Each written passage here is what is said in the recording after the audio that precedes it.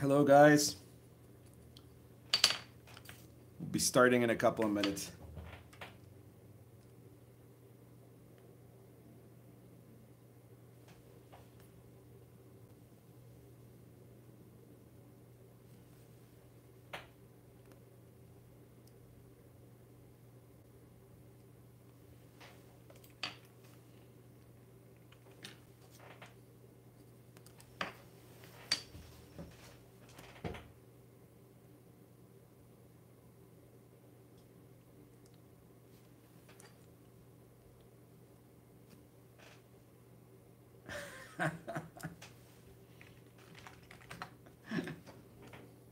Steady camera work. All right. Here we go. This is the RPG Pundit, the final boss in Internet Shitlords, and I'm coming to you live for the first time, apart from my little announcement video yesterday. Can everybody hear me okay? Let me know. So it's 10 p.m. here in South America, 9 p.m. Eastern, and today is already the spring has already sprung here. You know that in the southern hemisphere we have the opposite seasons from those of you in the northern hemisphere. And just to tell you a little bit about Montevideo's climate, because apparently now that's what we do when we're talking about RPGs. We talk about the seasons. Have you heard of this? In the new Waterdeep book, they spend quite some time describing the seasons and seasonal activities that happen in the city of Waterdeep. So here in the city of Montevideo, in the winter, there's maybe 4 weeks where it gets really cold. And that really cold is like 5 degrees, right? And sometimes it even dips maybe a little lower, like maybe 3 degrees. And then people just go nuts, right? So that's coming from Canada. You don't really think of that as really cold, but it can get a little chilly, right? And then sometime around now, around mid to late September, sometimes there's a little last gasp of winter, but sometime around mid to late September, it shoots up to about 20 degrees, which is about what it is right now. And then it stays that way for 8 months. It gets hotter actually, but by late October, it's 30 degrees. And there's a period of time in January and February where it never gets below 30, right? Where it's like 35 heading towards 40. So crazy hot weather. But it's one of the benefits of living down here that there's very short winters and long summers.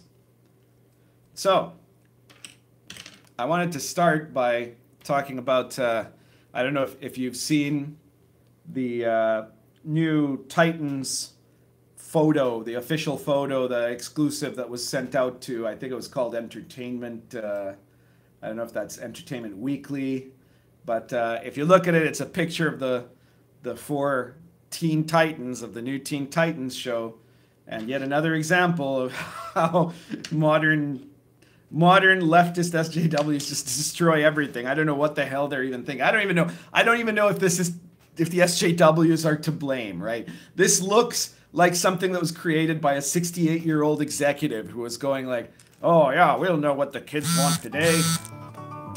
The kids want a douchebag with green hair or something like that. And so you've got Changeling in the picture. If you look at this photo, Changeling looks like this total fuckface who'd probably have a really annoying laugh. And then Raven looks like a goth chick from the middle of the 1990s. Because if there's one thing that's going to appeal to the kids, to Gen Z in 2018, is a character that looks like she stepped out of My So-Called Life.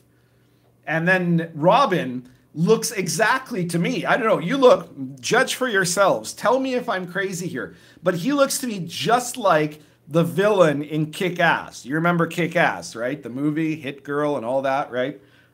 In Kick-Ass, there's a villain, I think it was called the Red Mist, who was like a complete asshole, right? This privileged little shit that gets owned by everyone, and that he's designed for you to hate him. And even his face, his look, everything about him makes you think, wow, this guy's just a dick, right? And that's what they've done to Robin.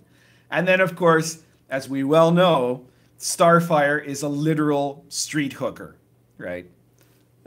She's She's looking pretty much like the original leaked videos from the filming made her look.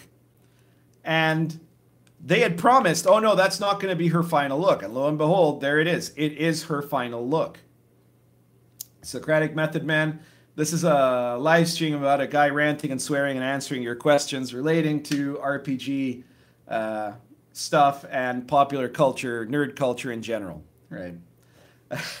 So yeah, Starfire, they told us, no, that was just, there's going to be special effects. So, nope, she looks literally like a crack whore from the inner city, like not even a real one, like a bad, like a movie of the week crack whore from the 80s. She looks like that.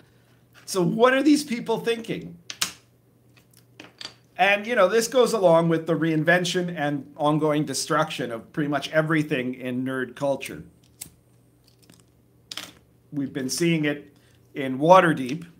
I did a video about Waterdeep, and some people asked, were you really quoting when you described the Seattle, and then it turns out to be the description in the Waterdeep? Yes, I was quoting verbatim on that video. I was absolutely quoting all of it just as it is.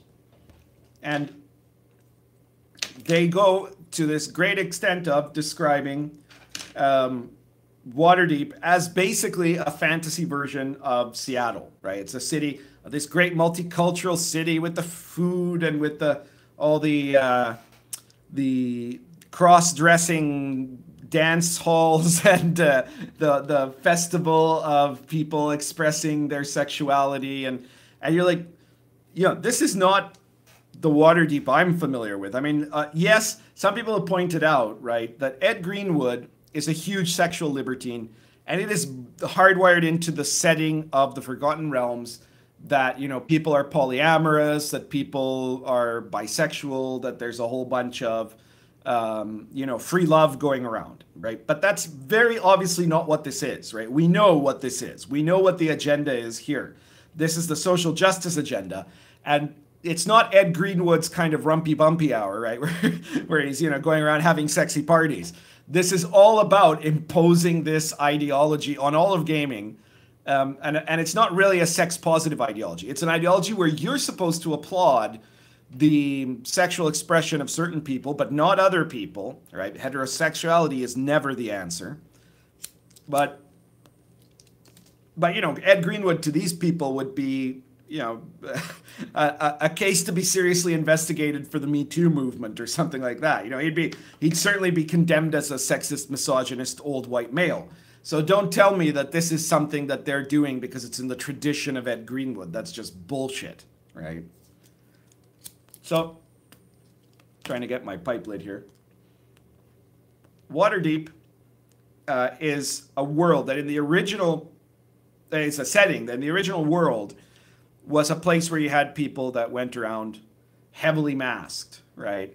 Like the street guards had to go around hooded, because if not, they would be hunted down by the criminals, right? It was meant to be a sprawling mega criminal city in the style of Lankmar, right? Or Port Blacksand or places like that.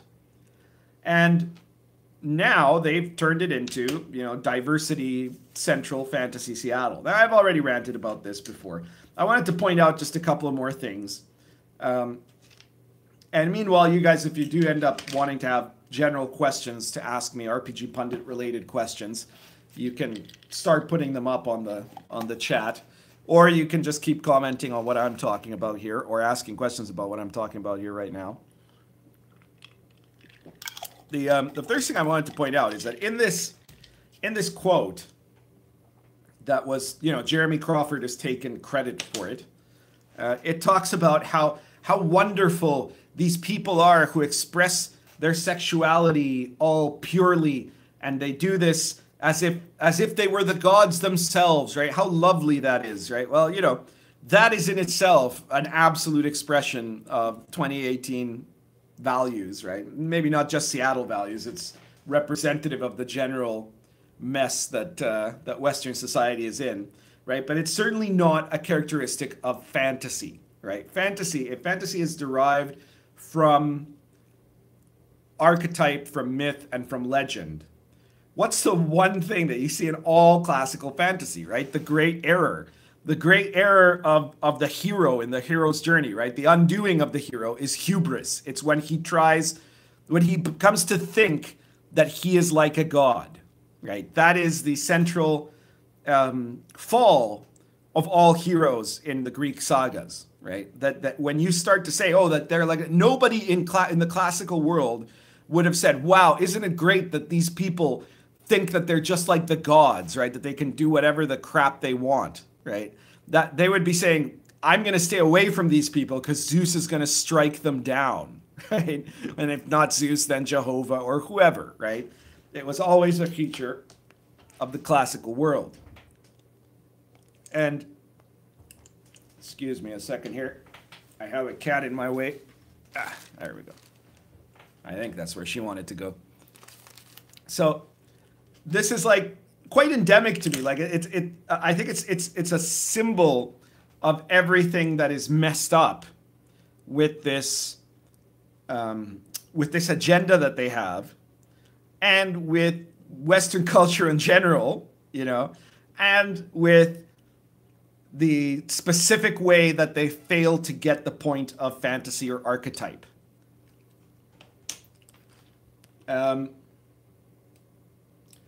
Before I continue explaining why, let me answer a couple of these questions.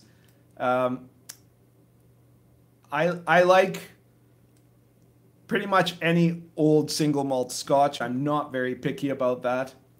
I like really high-end vodka. My preference is stuff like Sobieski. I don't know how relevant those questions are, but fine. And the question about the city guard, I believe that was in the original Waterdeep in the North or Waterdeep in the City of Slenders. I'm not sure which. It might. I mean, I'm like you, like the person who asked the question.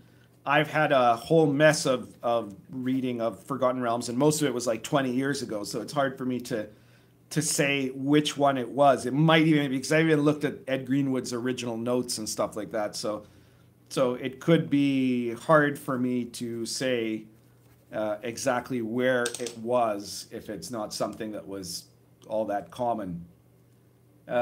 Dave, I'm going to talk about The Witcher in a moment.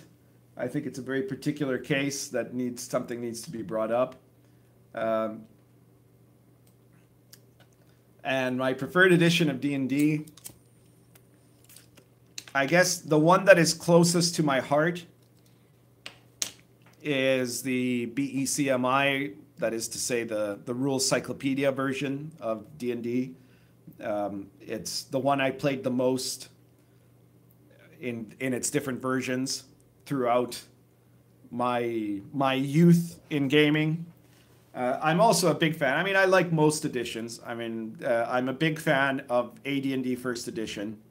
I got into gaming a little too late to have played the original D&D edition. So I really started with the Basic Expert and AD&D First Edition. Of the two, I tended to like, for most of the time, I tended to like the Basic Expert sort of, you know, BCMI version more. And second edition obviously was not as good, but it's still D&D, right? I liked third edition when it came out. It ended up being way overburdened with junk. And by the time that it was finally taken out, it was probably far too late. And it was all just, you know, bad management. And then I like fifth editions. Like I said, every real edition of D&D I've enjoyed to varying degrees. And to say nothing of all the excellent versions of OSR games that are there. OSR takes on the game, like Lion and Dragon, Medieval Authentic Role-Playing by the RPG Pundit. You haven't played medieval fantasy until you've played Lion and Dragon.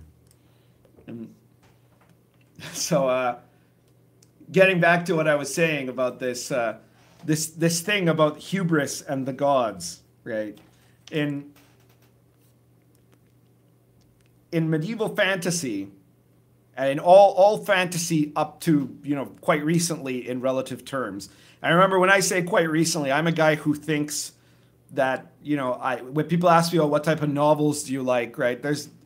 I'm not a big novel reader because to me, they're not as interesting as classical myth and classical, you know, legend and classical religious stories. There's a reason it's called novel. It's because it's only about 200 years old. It's a novel genre, right? So a little more than 200 years now. So for me, like the up until very recently, it was very obvious that mythology was meant to show ideas of everything that humans are capable of, and also to show what their limits are, right? It was designed to mark those kind of landmarks. And one of the problems with the SJW movement is that they don't believe that anything is true, right? That's a fundamental aspect of postmodernism. So of course they think we can be just like the gods. And the problem is mythology is full of cases of people who said we can be just like the gods and ended up, you know, being completely smited, destroyed by the gods. And by the gods, I mean by the natural consequences of this. I don't know how many of you are big readers of this sort of stuff, but there was an article recently written by Rabbi Sachs, the former chief rabbi of the United Kingdom, I believe, and he made an excellent point about this question of, you know, the liberation of our modern society and how excellent this liberation felt when we, you know, broke free of this idea of duty as being an important aspect of our lives, of our duties, of following, of having some responsibility beyond our own immediate self-satisfactions. And that liberation seemed really wonderful. But now you see, after the course of decades, the consequences of that. That if you don't have anything that you actually believe in outside of the self, you end up with shattered societies, right? With these societies where everything is falling apart, where there's no coherent culture. We don't have a coherent culture anymore. We've got a bunch of little subcultures, half of which are at war with the other half. And you don't have any kind of coherent sense of bond with things, even like family, right? We've seen the disintegration of families because of this stuff. This is what happens when people say, well, you know, we don't need this idea of a respect for something greater than ourselves. We don't need to have this as this concept of truth. So, yeah, that's what this is about, and that's what is being promoted here.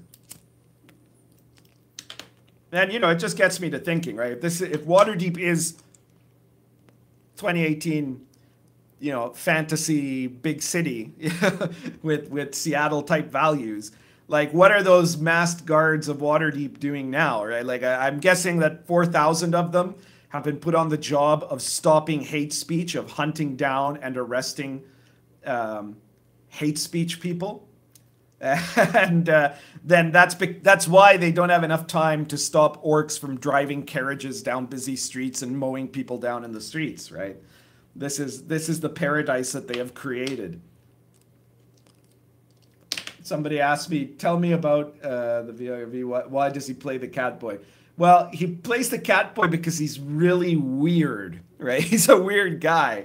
Before that, he played Moo, and before that, he played Chew, and he likes to play these kind of weird characters. In my Wild West campaign, he plays Kid Taylor, who is also weird. So that's pretty much the reason. And I could tell you things. We've seen things, but I probably shouldn't share them. There are things that cannot be unseen about the guy who plays Catboy.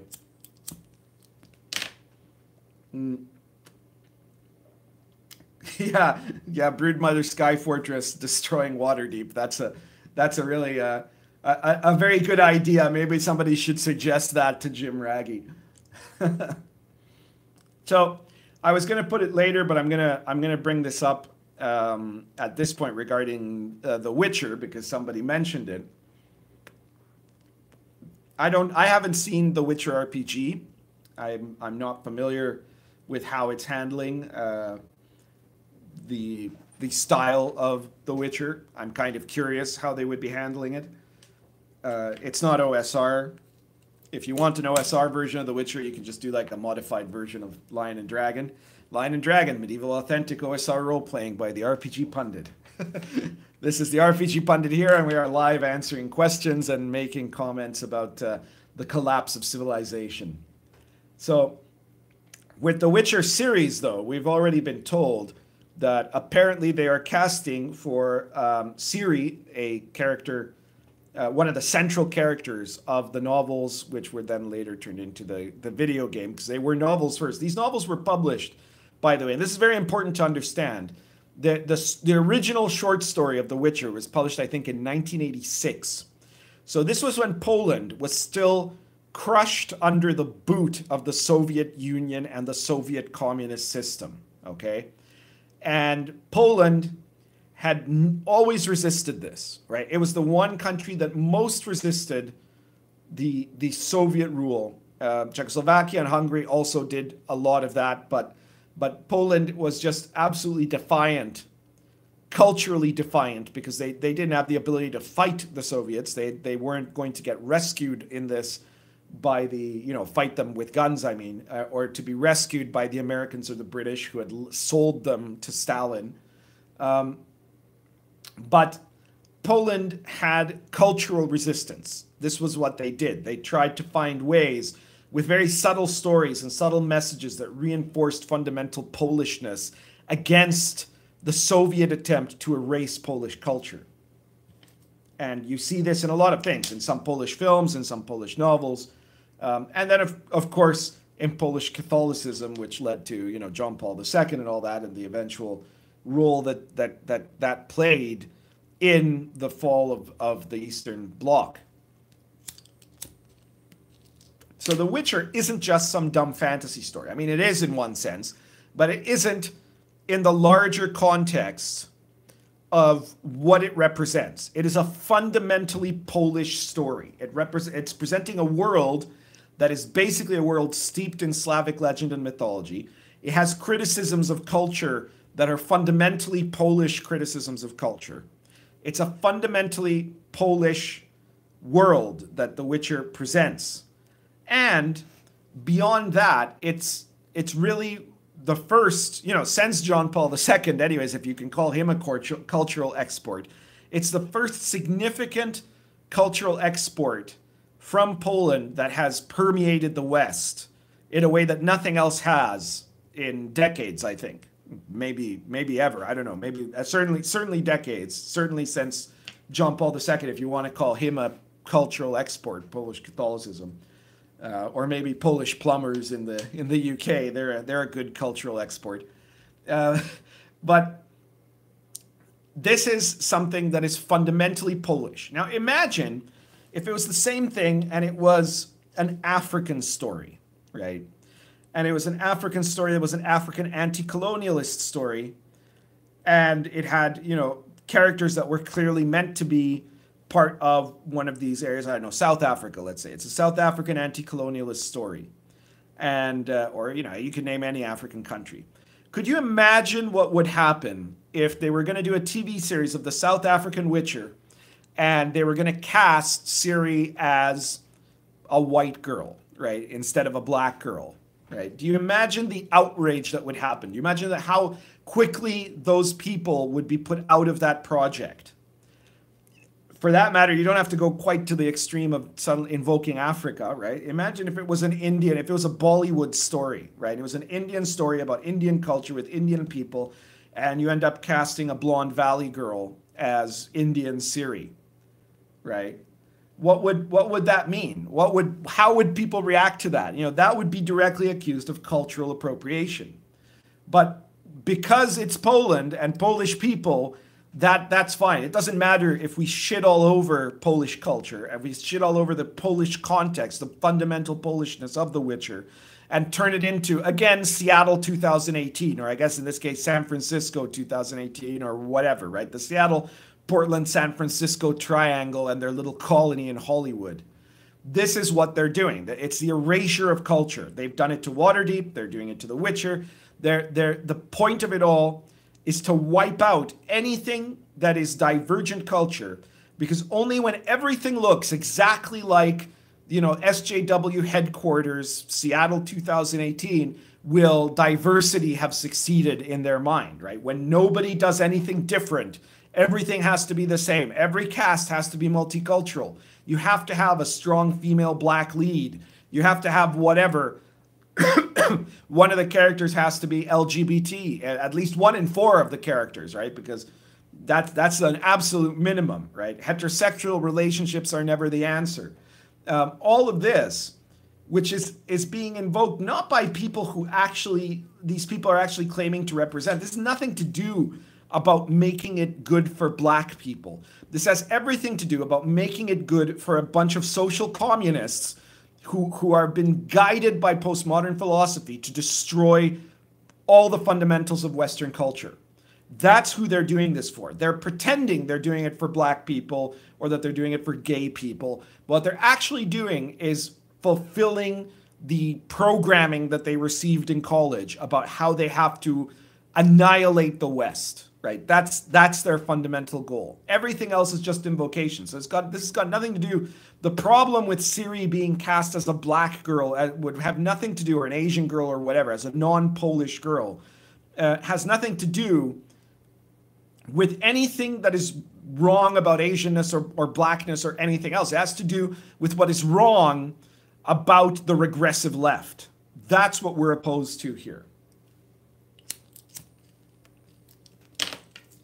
All right, I've probably missed some questions here. If I haven't answered your question and you really care about me answering it, please repeat it before I move on to the next topic. I don't know how long I'm going to be on here in case anyone has just joined. This is the RPG Pundit, and I am here talking about all kinds of subjects in the RPG world, controversy in the nerd culture, and stuff along those lines. Thank you, Pisaretti, for talking about Lion and Dragon and Dark Albion. I'm very happy that you liked it. I see we have someone who's either a communist or not sure if Sirius might just be trying to troll us here. Okay, that is interesting. Real communism has never been tried. Okay, yeah, that's right. Real communism has never been tried.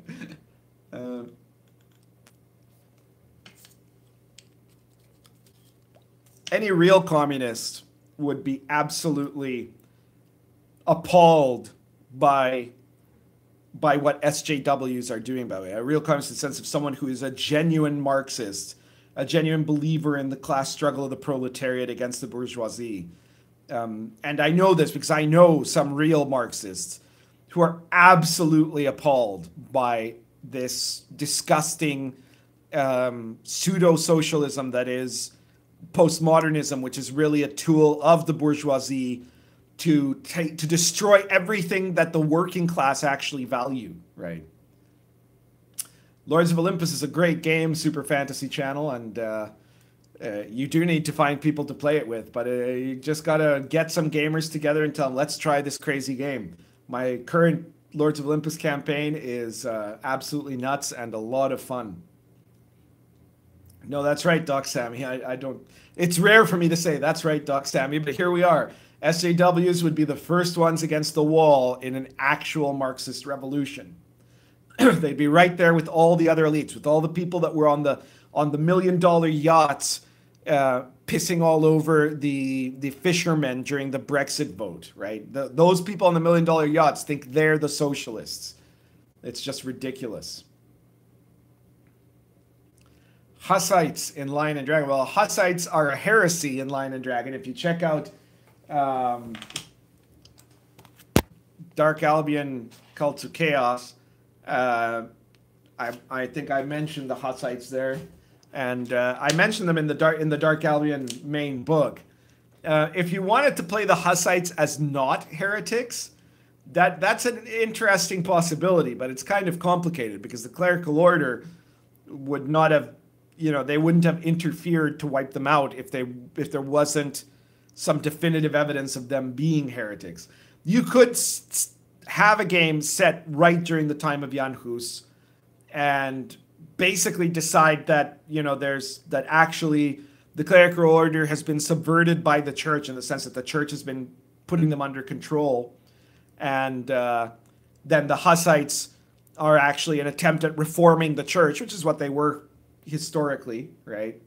And maybe if there are enough clerics that switch sides, maybe Jan Hus has a chance. Though I think it would be more interesting to do that with a little bit later in the era with Martin Luther, a bit after the standard campaign period of Lion and Dragon. But you could do a hell of a game with the Lutheran Reformation. Can you give me a shout out at a story you're writing?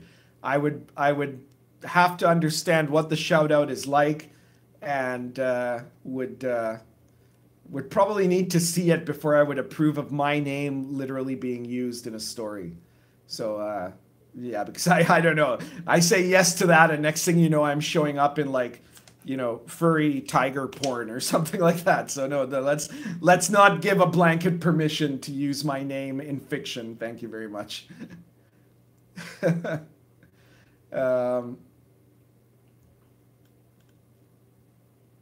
Muslim defense. Yeah, I think Rosen has accidentally given himself away. I think he's a shitlord and not an actual communist, because he would not misspell Muslim. Apparently, when I'm live streaming, my alerts don't, my phone alerts don't turn off. Well, whatever. All right, so to carry on, I'm going to talk about a little bit about about true Marxists, but basically, before I finish, I go on to that, I'm going to say this is the part where the section of our chat where the RPG Pundit gets to have said, "I told you so," about just about everything. What kind of music do I like? I like a lot of music. I'm a big fan of punk music, Doc Sammy. But I also like quite a lot of folk music, so a pretty eclectic variety of tastes, let's put it that way. Yeah, that's my cat's tail. She's the only furry I can stand. Her and my other cat. So this section, as I was going to say, this is the section that we call "The Pundit Was Right." And the first thing the pundit was right about was Pathfinder. Well, not Pathfinder really, but what's happening in Pathfinder proves me right about something I long ago predicted, right? People were saying, for a long time, yeah, but Pundit, it doesn't matter what the SJWs want with gaming, because, people are just going to play their own game, and it's okay, it doesn't matter. Well, Pathfinder is proof of how that idea of let's not worry about it, let's not interfere, let's not try to stop these assholes, because they're just going to do their thing and we're going to just do ours. It doesn't work, because it hands over the culture to them. And then they take control, they change the games you like. And then you can still say, oh, well, okay, so Pathfinder 2nd edition is going to be full of SJW garbage, but I could still just keep playing Pathfinder. Sure, yeah, okay, but if that's the only thing that ends up being presented to people who are coming into gaming, the stuff that Wizards is doing now, the stuff that Paizo is doing now, and we don't mount some kind of an alternative that people can see, then that'll create two effects. First of all, the only people that will be attracted to gaming will be people who are part of that SJW culture. If they look at, they read that thing in chapter 9 in Waterdeep, or they read the introduction, the social justice manifesto at the start of the Pathfinder playtest. They'll go, okay, yeah, this is some kind of freak game for social justice warriors. I don't want to have anything to do with it, right? Those people that would have become gamers will go look for something else to do if they assume that because we've stayed silent, that all of the people that do gaming are people who have bought into the SJW agenda. And people were saying, yeah, but they can't interfere in your own game. Well, just you fucking wait, because they're going to find ways to do that. They're already doing that in actual play, right? And in tournament play. They're dedicating themselves to beginning the process of purging anyone who dares to not agree, not even to disagree, but if you refuse to agree, then that is enough for them to expel you. And if you look at Pathfinder's introduction, I said in my other video about Pathfinder that it doesn't matter because Paizo's going broke anyway, and it is, and that it's true. Nothing they do at this point other than actually trimming down their company in a way they're not willing to do would avoid them getting broke. But what they've decided to do is go full woke. And in going full woke, they've decided to up the ante to something that I always predicted was going to happen, which is that in their playtest social justice manifesto, Paizo has said at this point that you are not allowed to just game for yourself and the people at your table. You have to game. I think they put it almost, I'm almost quoting verbatim here. I don't have it in front of me, right? But almost verbatim, they had said, you have to run the game, not just for gamers at your table, but for people not at your table. And what they meant by this is that you have to follow the social justice rules of representation and diversity in your table, whether you or any of your players want it or not, right? That you have to have black characters and gay characters, and your setting has to have 2018 Seattle values, and that if you don't do this, then you are defying what they're doing. And you can say, oh, well, I'm just not going to buy those books then. But it's only a matter of time until you're not going to be able to buy any books that aren't following this track, or to go to any events, because they're going to take lists. They're going to demand loyalty tests. And if you don't believe me about that, well, you didn't believe me that they were going to say something this fucking stupid in the games themselves, did you? I said there's going to come a time where they're going to say, no, it doesn't matter. I predicted not 4 months ago that this was exactly what the SJWs are doing. They're talking about a community of role players, not a hobby of role players, so that they can claim that people who have never played, who have no interest in ever playing, are still people who get to be in charge of what role-playing games are allowed or not allowed to have, and how you are allowed or not allowed to play. That's what they were using all the Critical Role fans for. That's why they're talking about the different identity politics groups. They're claiming that those people, even if they never lift a D&D book, even if they never play Pathfinder, have a say. They have a say on that. The SJWs themselves are doing it on their behalf. Of course, they're the ones that get to actively use that say to determine what you do and how you play. And yes, in the end, if it's like you and your aging buddies that are slowly dying in the basement when your wife allows you to play, if that's all you care about, yeah, you can slink away and fiddle while Rome burns. If that's how you want it, fine, right?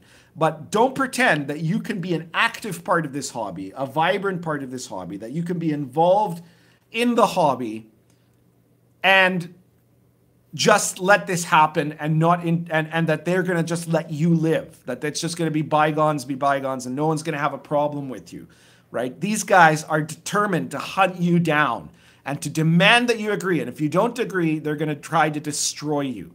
And it might take a long time till they get to you if you're just a regular viewer. But it's going to happen, right? And they're going to go first after the big names, right? The people that are the biggest opponents of them. But this is where it's going to happen, right? It's going to happen in the conventions. It's going to happen in the local gaming stores. We know people have been thrown out of gaming stores. We know people have been thrown out of conventions, not for any other reason than their basic politics, not because of anything they said or did. but because of stuff they've posted on Twitter, you know, not because they were offensive in the store. This is what's happening, right? We are customers, correct? And the thing is, we have to be able to support people, like Solomon Kane said, we are customers. We have to stop supporting people who despise us, and we have to support people that do not despise us, right? We have to reward game designers who stand up for freedom of speech, who stand up for actual diversity in games, right? Who don't want every setting to be 2018 Seattle, right? Who want to give you a variety of ideas, right? And for me, that variety of ideas has included a really super medieval authentic game. It's included a game, you know, a medieval authentic game that might not have any non-white people in it other than maybe some Moors or some Turks, right?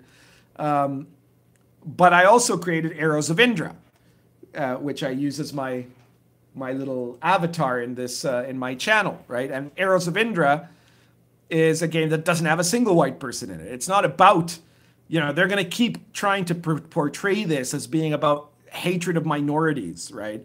Well, I did the best, most respectful, most researched, most detailed book on Indian mythology for any RPG ever, which is Arrows of Indra. And this is the most reflective of what the actual, you know, stories of the Indian legends of the Mahabharata are like, right? The great Indian epic and for playing in these epic Indian settings. And other OSR guys have done the same for Africa, for China, for different parts of the world. I have to say, though, that the more that these people, the SJWs, attack at this level of trying to be directly confronting us on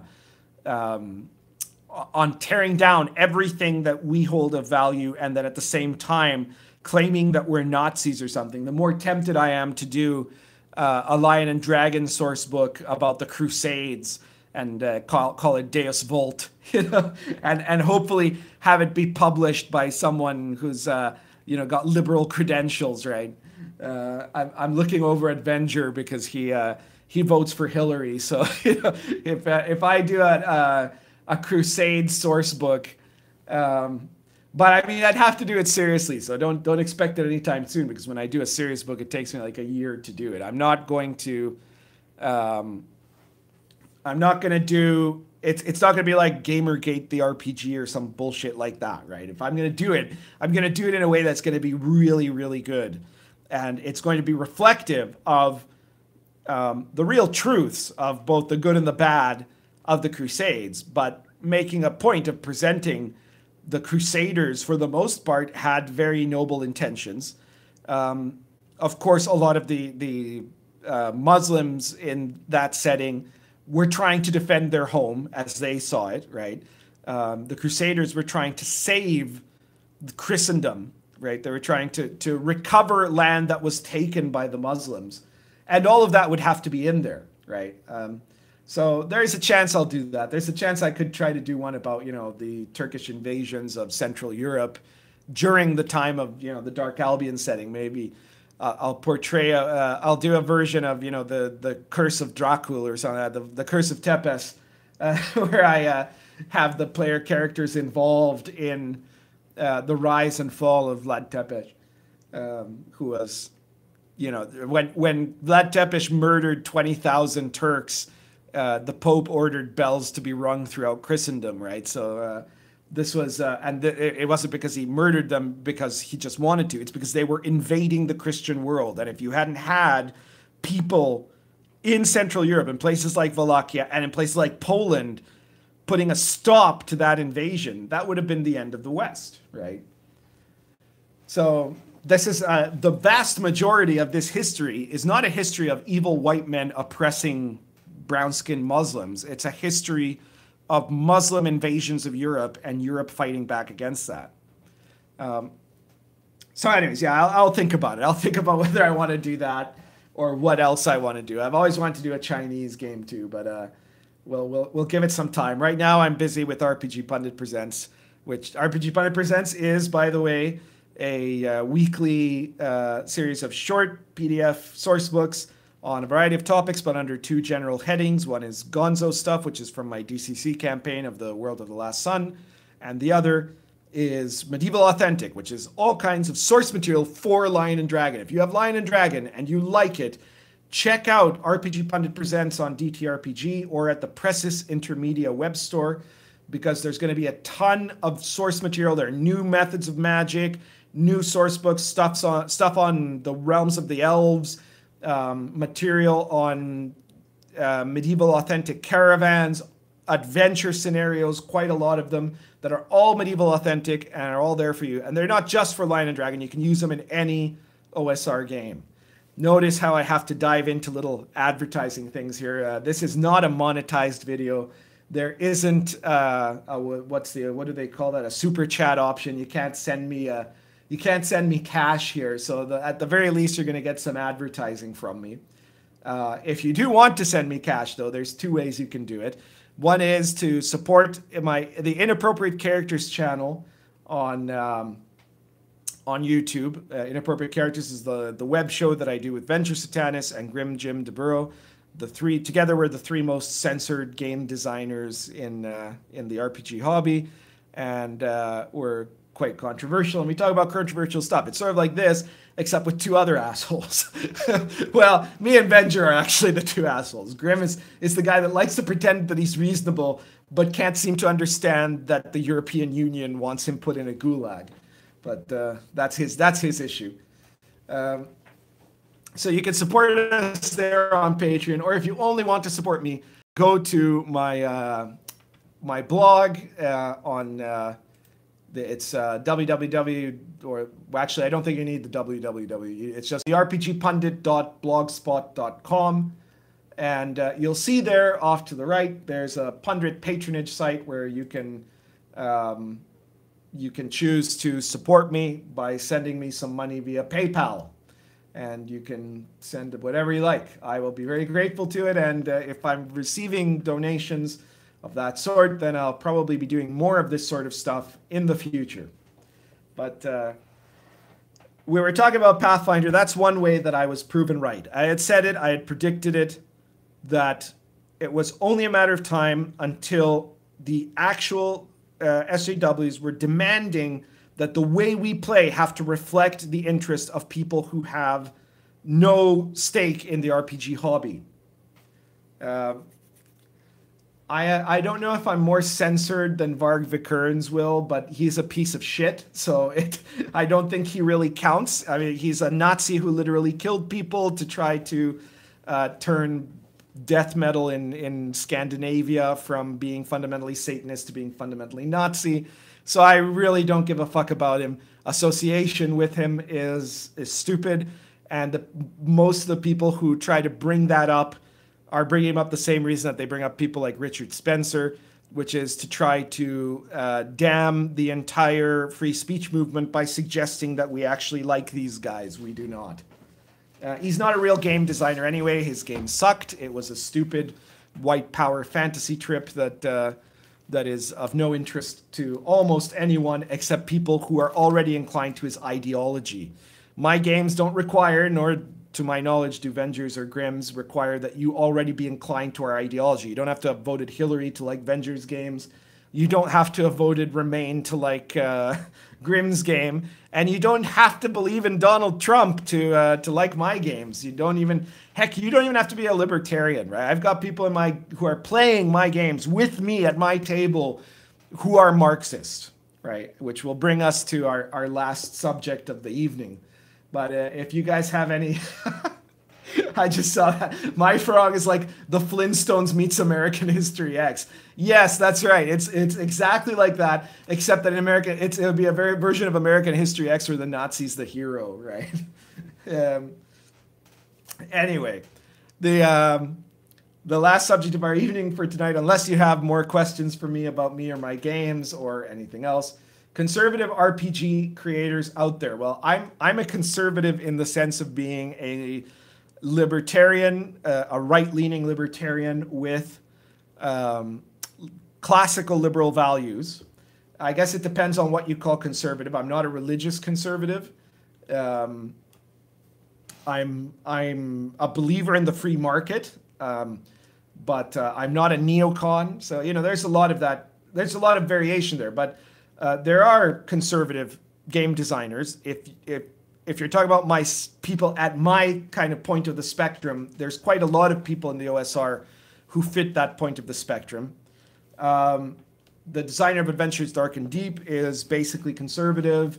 Autark, of course, Alexander Macris is a conservative. He did Axe, Adventure Conqueror King system, and some good source books for that. I don't think you should really vote. You should really vote for. You should really buy products from people just because they're conservative.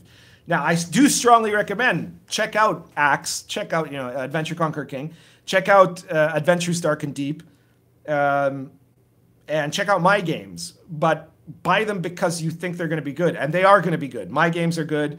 The Adventure Dark and Deep Game Master book I thought was really well written. Axe is a very popular game. I don't think I really need to be plugging Autark's games because they're big and very successful. So most of you probably already know about them. But yeah, they're quite good. Anti-Vatican. Look, I'm not pro-Vatican, but that is not the take that I get from the point of that game, and I'm not really interested at this point in continuing to. I get the feeling that the person promoting it is doing this either because they're a true believer, in which case they're a piece of shit, or because they're an SJW trying to associate my games with that game, which is also not good. So thanks, but no thanks. Kenser & Co. are, as far as I know, they are kind of cultural libertarian types. I'm not totally sure. I've only really interacted with a couple of people there. So I couldn't tell you. I mean, GURPS, Steve Jackson, he's a long-time libertarian, a Texas libertarian, I guess you could say. So, yeah.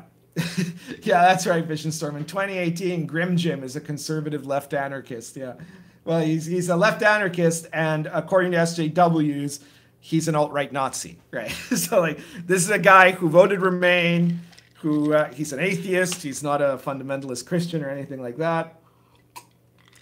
He's quite well known as an atheist, actually. He's a Euro socialist. He's a true believer in Europe. Article 13. I don't know how many of you guys are Americans. Probably most of you are because it's very late in Europe right now.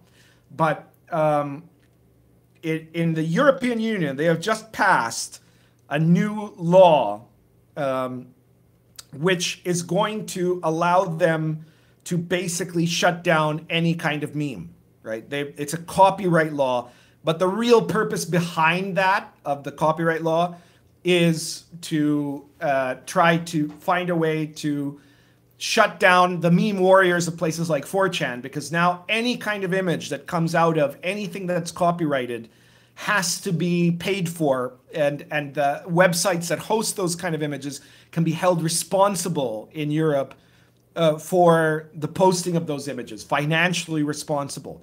And so this was a pact, a treaty that they made with an alliance between the big record and movie companies, who of course are always up after this, and the SJW crowd, because they know that the way that they're going to use this, because this law is just ridiculous, right? If you think about it, how the hell are they going to be able? There's no amount of manpower that even a bloated, disgusting totalitarian bureaucracy like the EU could put together to actually stop every single use of copyright on the internet. It just can't be done, right? So they're not going to go after all of them. They're going to say, well, we're going to make examples. And of course, the examples they're going to make are exactly people like Grim Jim DeBurrow, right? They're people like him. They're people like Count Dankula, people like Sargon of Akkad, right? They're going to go after these guys using that law to shut them down. That's the goal for it. So this is a really disgusting law. It's a law right out of 1984. And Grim Jim just did a whole video explaining why, even though he was against that law, he still thinks the European Union is better than, you know, just Brexit, and that England is somehow worse and it's somehow less democratic, even though, you know, they actually have a democracy, whereas the EU system is about as democratic as the supposedly democratic system in Cuba, you know, where you can, yes, you have a part, you play a tiny part in electing sort of, voting sort of for the MEP. You can't actually vote for the guy. You can put like the preliminary vote that will help determine whether or not any MEPs of the party you vote for are going to get to be sent to Brussels. That's it. But those guys have no real power. They can't propose legislation, right? So all real power is in the hands of completely unelected, completely unaccountable bureaucrats. And this is what Grimm is defending, while the SJWs call him a Nazi. That's the world we live in 2018, right? It's just craziness. Give me 1 second while I get my pipe here, my next pipe, because I finished this one. That was a near up poker with Country Doctor. And the last thing I'm going to talk about is related to this and related to the growth of the divergence between Marxism and SJW, postmodern identity politics, pseudo-Marxism. For the record, I am not a Marxist and I don't like either. But you have to say that at least actual real traditional Marxists were a product of modernism. So they actually believed something. Everything they believed was wrong, but they believed something. Postmodernists literally, the fundamental rule of their philosophy that it's based on is this relativism, that they don't actually believe in anything other than the self and other than the power of semantic warfare, right? So that only the person that matters, the person that has power is whoever can make the best control of language. That's all they believe in. They have nothing else that they hold true to. All this stuff about social justice is just bullshit. It's just a means to take control and to take down what they see as the great evil of history, which is the West, which ironically is the greatest good that, you know, Western civilization has done the greatest good for the largest amount of human life in all of human history. All right, so finding my next pipe here. I should have had it lined up, but be patient with me, guys. It's the first time I've ever done this. Okay, here we go. Now I'm filling up the pipe. I'm going to explain my last topic of the evening. Again, unless there are more questions, but we can have a question period at the end. If I can find my here we go. All right.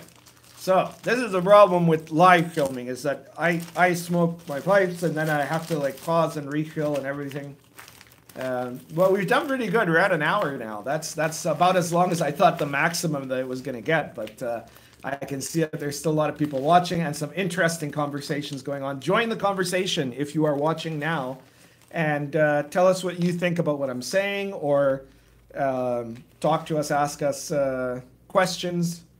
You're very welcome to join in. Hey, Raving Bean, we're still going for a while.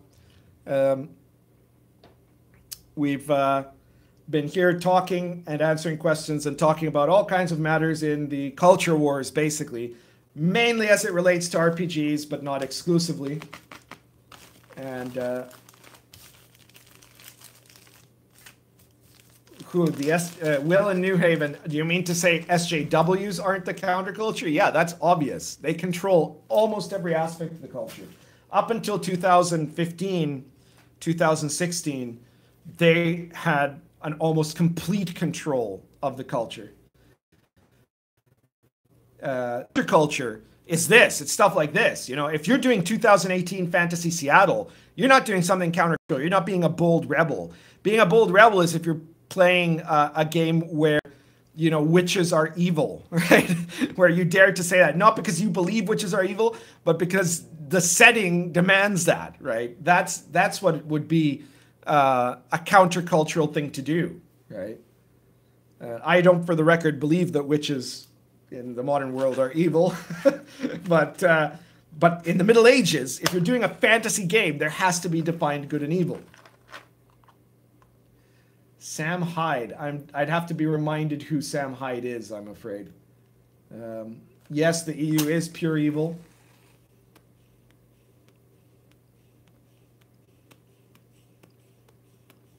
Yeah, they aren't. Will, you're right. They aren't the descendants of the counterculture either. The counterculture was always about individual liberty. It was about free speech, about the right to offend, about sexual liberation.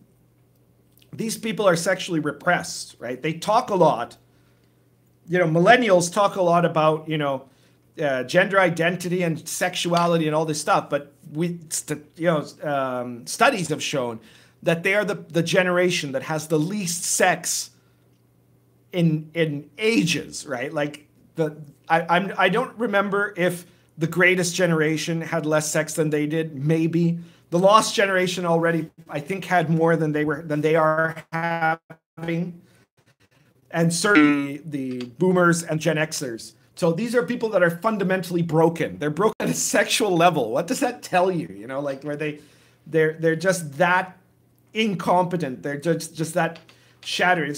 You almost have to, you know, bite the bullet and say it's not their fault, but it's which it isn't. It's the fault of the people that infested the universities with this toxic ideology, right? But you know, you can't put them off the hook for that. You can try to change the people. Yeah, sexuality didn't even exist before 2014. That's right. Just like there were no black superheroes until the Black Panther came out, right? That's what we're talking about. Until Waterdeep Heist was released,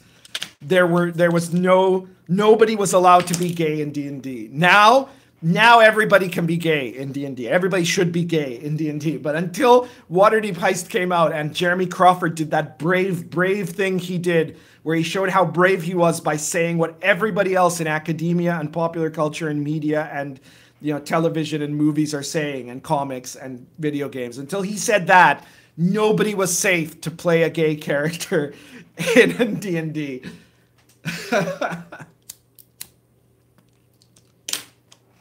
All right.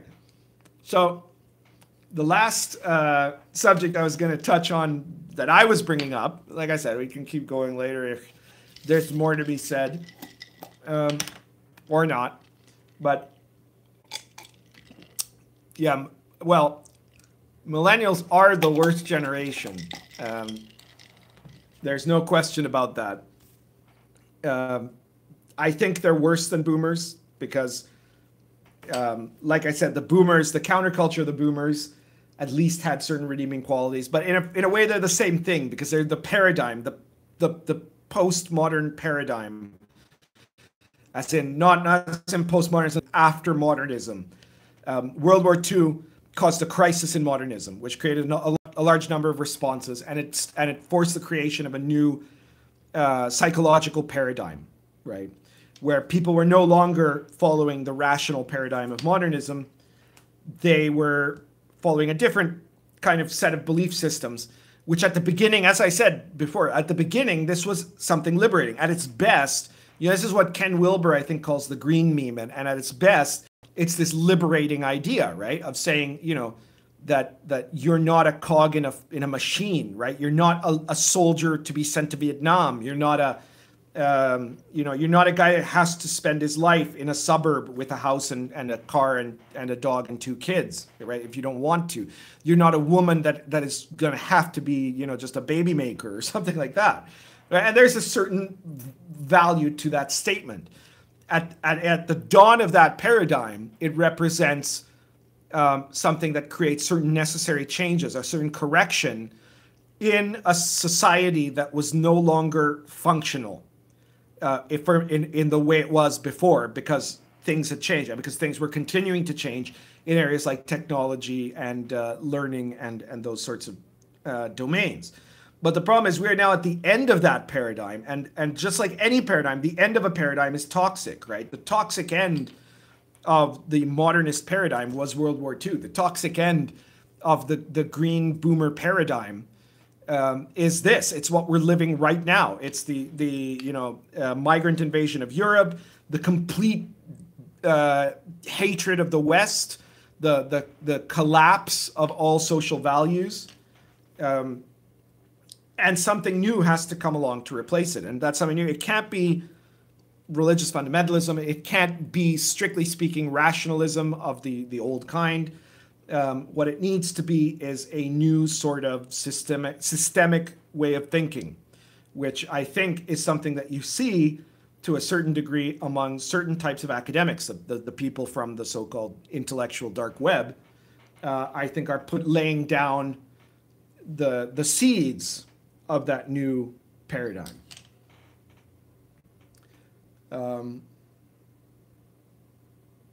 Well, if you're a millennial, then at least you should be a self-hating millennial. That's very important.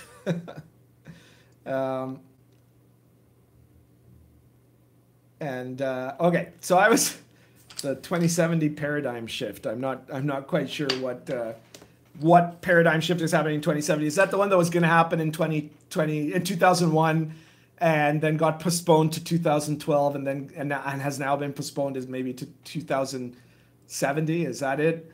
Because I don't think we should wait for some change of aura or something like that for some Mayan prophecy to come true. We can make the paradigm shift.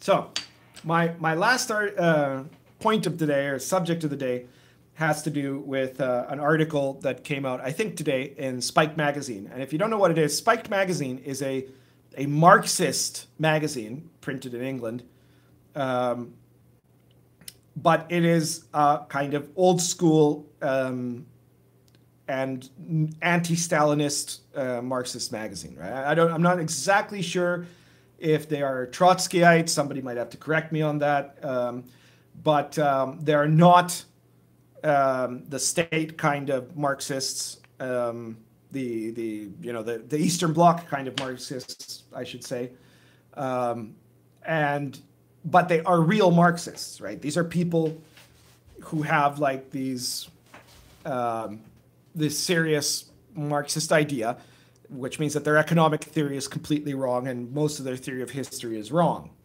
But it also means that they despise the SJWs, because these are the Marxists that believe in the proletariat, right, in the working class, and the overthrow that the working class have to lead, that the working class have to be the source of the revolution, right, as it were.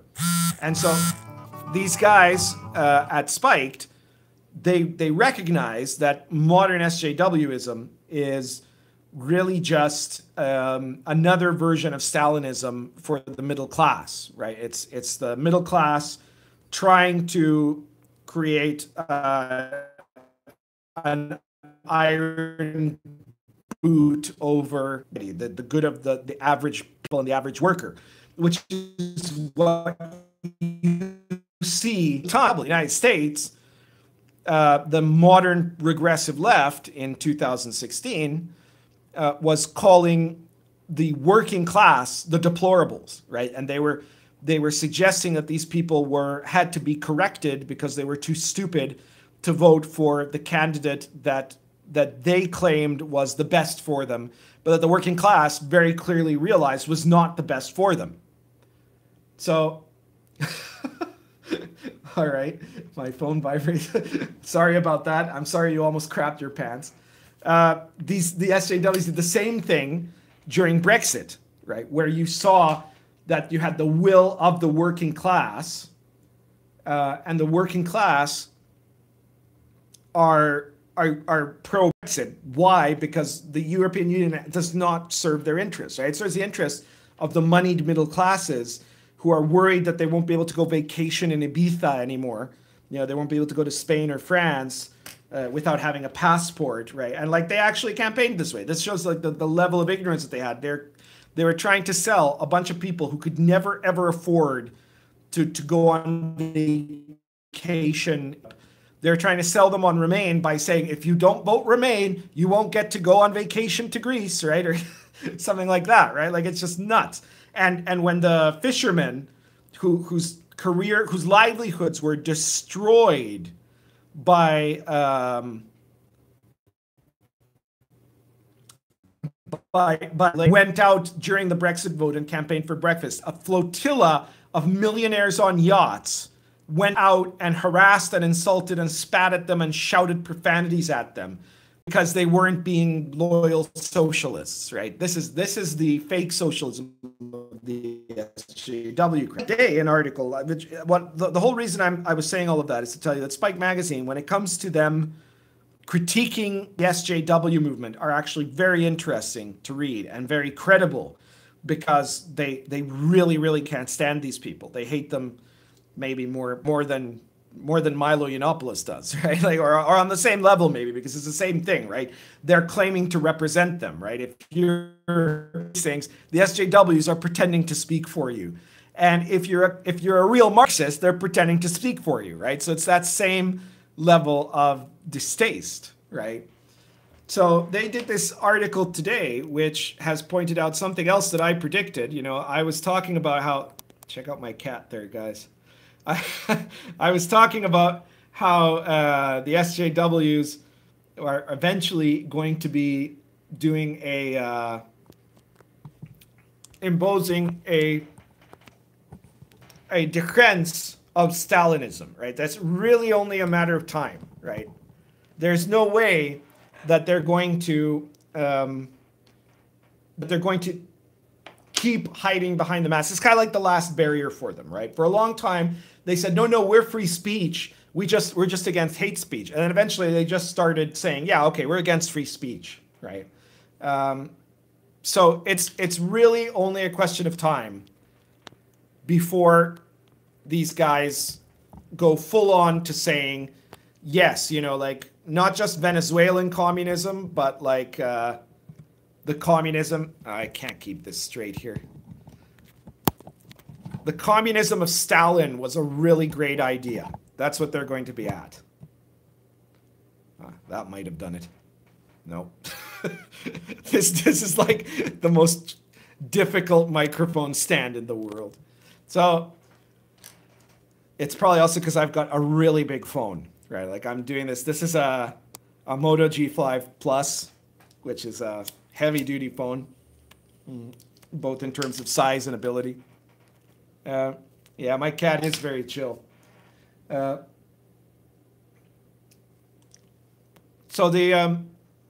well, there goes my cat. I'm not even going to keep trying. Yeah, this is the thing.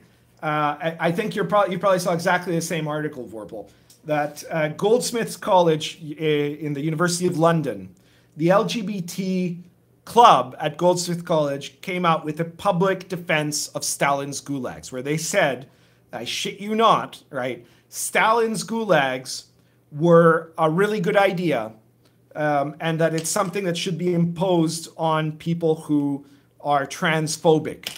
Okay, so there are now, you know, these are still the extreme end of the regressive left, you could say, but they are an actual LGBT club at a major university that are now saying anyone who uses the wrong pronoun should be sent to a Stalinist gulag, right? And they're saying, well, yeah, because Stalin had there in the gulag there was theater and education and people engaged in activities that was, you know, that were meant to help re-educate them about their errors, right? And so this is actually a wonderful institution, and it's exactly what we need.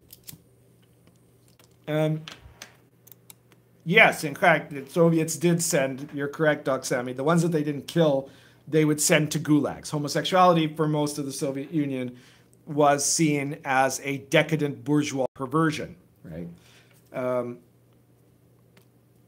And of course, in Cuba, Che Guevara was quite dedicated to murdering any LGBT people that he found, right?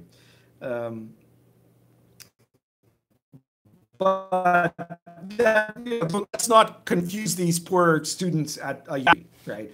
The gulags were to them a wonderful and marvelous idea.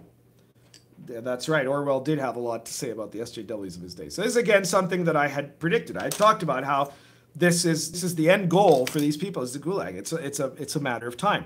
And that these people, the same people that censor gaming products or that try to ban people from gaming forums or from Twitter or social media, or that try to ban them from the DTRPG, the one bookshelf, so that they can't sell anything. To say that they're not censors because you can do this somewhere else is nonsense, because censorship is a matter of intent, not of effectiveness, right? If your goal is that if you had the power to do so, you would send someone to a gulag, then you are essentially pro-gulag. It doesn't matter that you can't send them to a gulag right now. It matters that you would really, really want to, that this would be the goal for you to do, to accomplish this, okay? So this is what their ultimate goal is.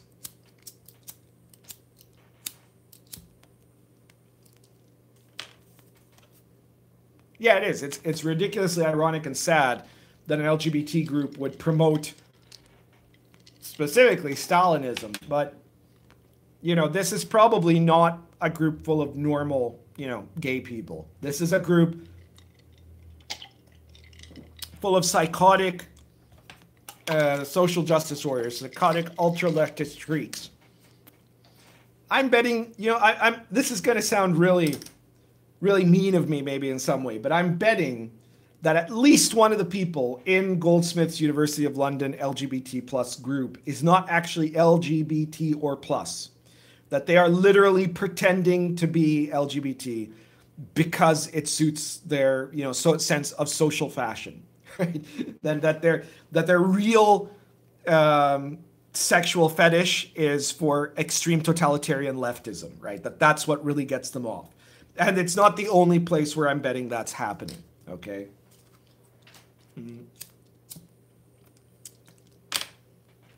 Tell me if you think I'm wrong, but I am betting you anything that that's where we're at with these people.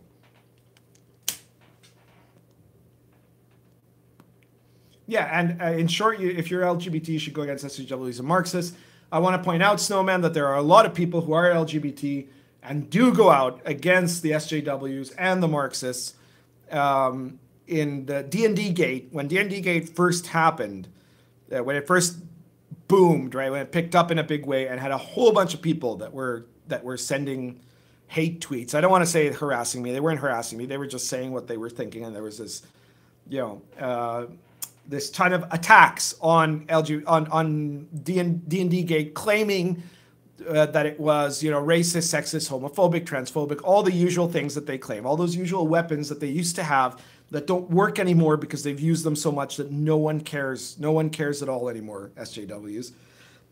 There was a moment there where I had 700 dudes attacking me. And I say dudes because most of them from their Twitter accounts look like straight white males. And the people that were standing up for D&D Gate were myself, another Latino, a biological woman, if you want to say that, 2 trans women, and a disabled gay Jew. Right? So we were team diversity, right? We could have been the fucking Planeteers at that point, right? And here we were against this horde of 98% straight white males. And, I'm going to say actually 90% straight white males, 8% straight white females, and 2% miscellaneous that were attacking us because supposedly we were alt-right Nazis who hate, trans women and Jews and atheists and Latinos and whatever else, right? So you need to keep that distinction going. It's very important because the point is we don't actually want to alienate any real gamers, whatever their sexual orientation or gender orientation or race or gender or whatever you want to call it, right? Any of those, anybody. We don't want to alienate anybody who's a real gamer, period, right?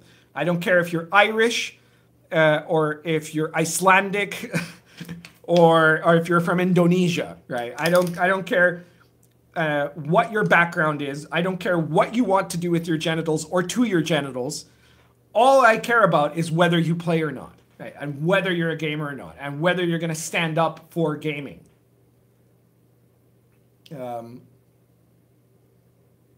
Yeah, almost all the gay people I know are normal too. And I don't know a lot of gay people here who voted for Trump because I'm not in the United States, but I know that Trump, from some studies, got more of the LGBT vote than any Republican candidate in history. And there's a big movement there. So let's remember that. If you don't agree with me on this, if you don't believe that, if you really did think that gaming is only for straight white males or something like that, then D&D Gate is not about you. It's not it's not for you, all right? Because what we're doing is following the spirit of the infamous white nationalist Martin Luther King Jr. when he said, and I'm paraphrasing, I don't want to judge any of the little gamers by the color of their skin, just by the content of their character sheet. Okay, so I know that nowadays, obviously, Martin Luther King is considered an alt-right Nazi, but I still believe in that idea and those ideals.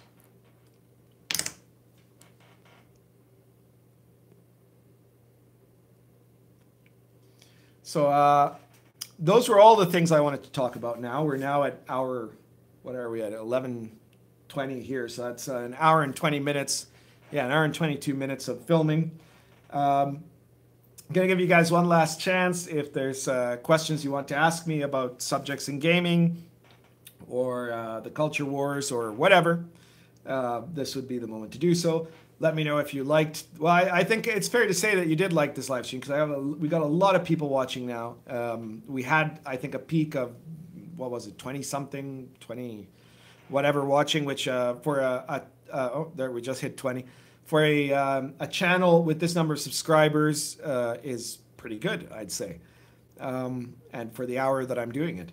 So I'm going to add that if you like this, please subscribe and please share this video or any of the other videos on my channel. It's very, very important if you want to help this fight, then you have to share this stuff. You have to promote it, right? That's as important as if you wanted to, send money to my PayPal or support inappropriate characters on Patreon. If you can't do those things, then share the video. If you can do those things, still share the videos, because that's how we win, right? We don't win as I'm very grateful, and I will produce more if you send money, right? I'm not going to lie about that. I will.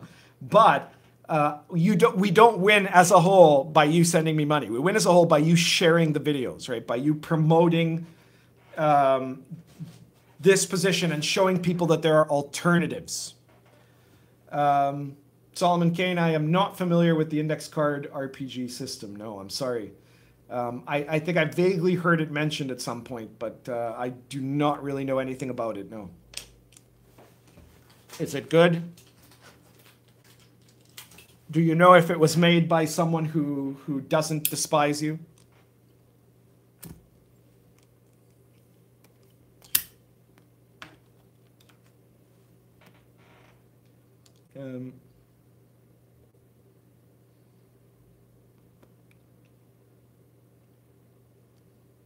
Well, yes and no, Vorpal, because I know that I've been gaming with non-white people and non-males since like my very first gaming table when I was 11 years old, right? We had what was his name? Adrian? Yeah, I'm not going to give his last name, but we had a Chinese kid there.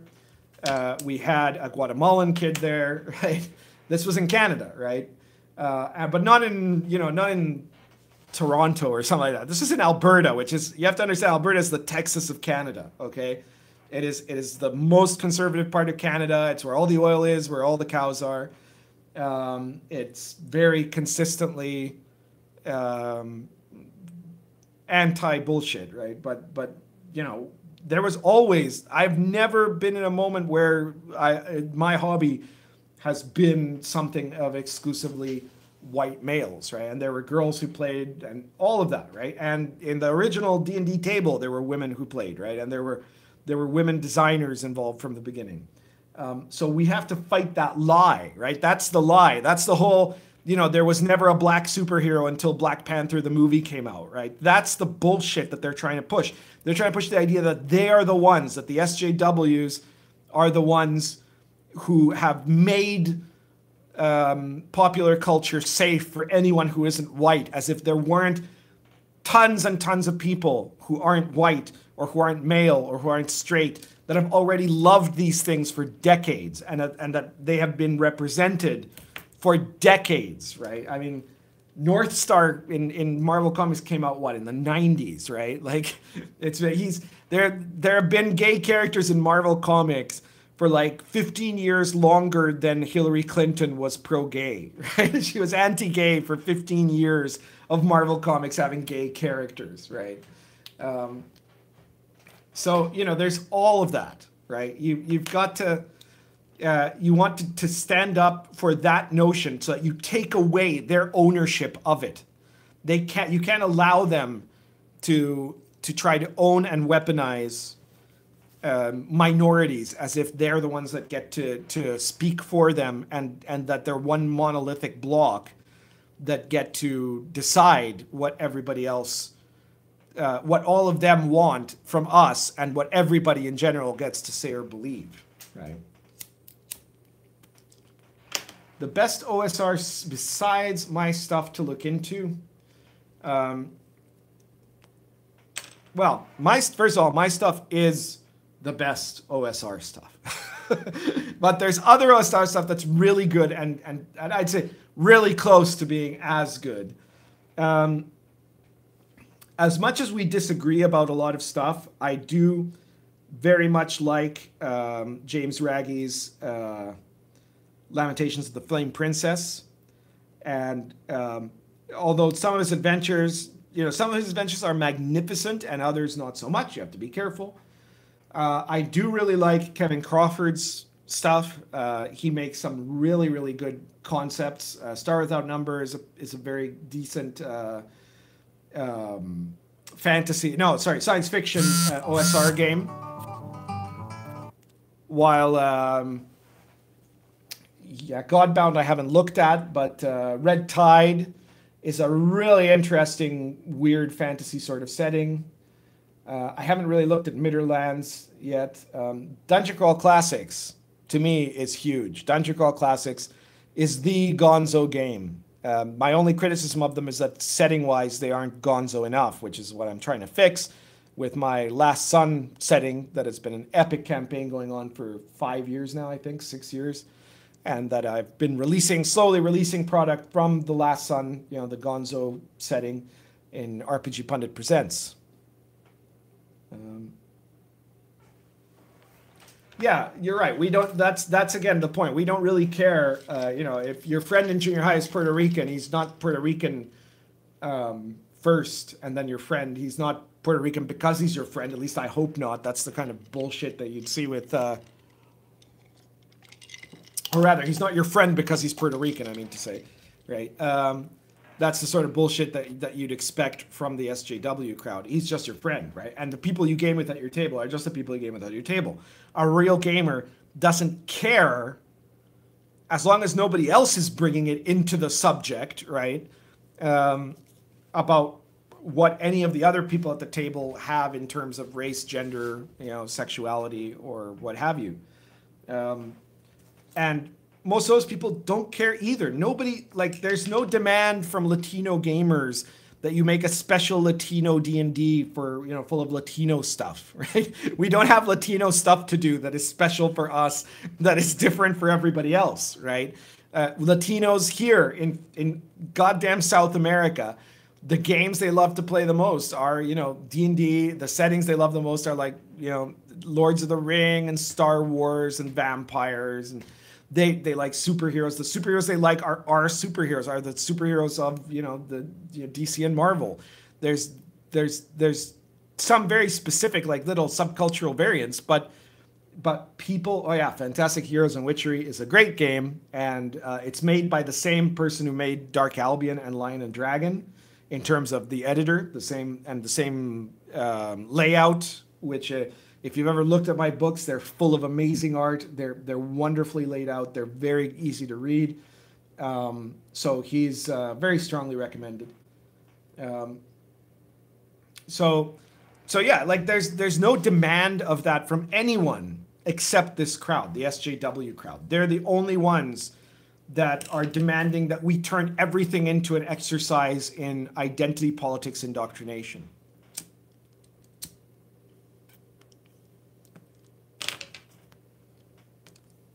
All right. So I think I'm gonna finish up around here. This has been a very interesting, I think a very successful live stream. And thank you all of you for coming. Thank you to all of my subscribers. I think I've got almost 400 subscribers now. I don't know, which is great, you know. And we need to build that up some more. So please share the videos. Please subscribe if you haven't done so. It's something that will allow you to always make sure you don't miss a Pundit live stream or a Pundit video. Share this everywhere. Like I said, if you wanted to support me on PayPal, go down in the description. I'll put in the, if I can put in a description here, I'll put in the RPGPundit.blogspot.com. You go there, there's a PayPal button. And generally just keep spreading the message, right? These guys only have power if you are quiet. So I guess that's about it for today. And again, thank you all. We'll try this again sometime.